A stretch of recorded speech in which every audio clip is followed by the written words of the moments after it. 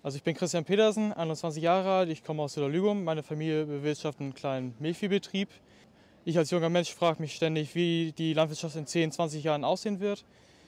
Gefühlt jedes Schuljahr haben wir neue gesetzliche Verordnungen. In WIPO und Agrarpolitik haben wir immer wieder neue Themen. Und das ist halt sehr schwierig und planen quasi meine eigene Zukunft, wenn ich, oder die auch vom Betrieb, wenn ich nie weiß, was in 20 Jahren los ist. Bei uns ist auch Investitionsbedarf, klar, wie auf allen anderen Betrieben auch, und es sind sehr große Summen. Diese würden sich auch erst nach 20 Jahren bezahlt machen, was bedeutet, dass ich auch langfristig dann planen muss. Deswegen erwarte ich halt von der Politik, dass sie halt klar vorgibt, was in 20 Jahren los ist. Der Präsident hat das gut zusammengefasst, hat mir ziemlich aus der Seele gesprochen. Er hat es ziemlich gut getroffen. Ich hoffe, da wird auch was draus werden jetzt. Moin, ich bin Sören Nissen, ich komme aus der Kolm. Ich habe einen elterlichen Betrieb, wir haben Schweinemast mit Ackerbau. Und ein Punkt, was Werner Schwarz auch hier nebenbei erwähnt hat, man möchte ja mehr Tiere haben, man möchte hier Schweine draußen auf Stroh halten, aber man kann sich ja nicht sicher sein, wie man das jetzt bauen soll, denn hier das Baugesetz sagt ja, dass man nicht so viel Emissionen austragen soll. Also wie weit kann ich denn bauen, dass ich mehr Tiere haben kann, aber gleichzeitig die Emissionen einhalten kann. Da möchte ich hier die Planungssicherheit, also mehr Planungssicherheit haben. Werner Schwarz hat es auch angesprochen, dass er sich dafür einsetzen wird.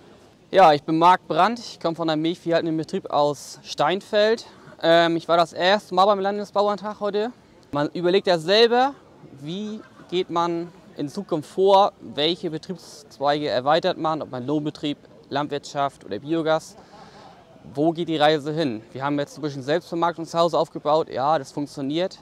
Aber das kann ja nicht alles sein. Wir müssen ja überlegen, wie wir auch in Zukunft unser richtiges Geld verdienen. Ob das in der Landwirtschaft noch so richtig Sinn hat, müssen wir uns stellen, die Frage. Aber ich bin immer noch der Meinung, ja, es hat Sinn. Wir müssen uns den Gegebenheiten anpassen. Wir müssen mit der Politik zusammen eine richtige Lösung finden, einen guten Lösungsansatz finden, damit wir auch in Zukunft unser sicheres Geld verdienen können und auch unser Stellenwert, der generell in der Gesellschaft momentan nicht so gut ist, dass der sich ein wenig erhöht. Werden die ganzen Veränderungen, die angesprochen worden sind, kommen sie oder greifen die nachher wirklich, kommt es wirklich dazu oder wird es nachher doch wieder so, ich habe jetzt was gesagt, ja, und nachher läuft alles so im Sande. Ich bin gespannt, was die Zukunft bringt. Es ist schwierig, in der Gesellschaft, wie er schon sagte, sind wir nicht so gut angesehen, ja.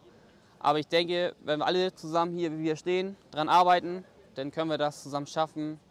Und wenn wir unser junges Herzblut mitnehmen und den Spaß dabei behalten, dann kann es was werden. Sehe ich zuversichtlich in die Zukunft.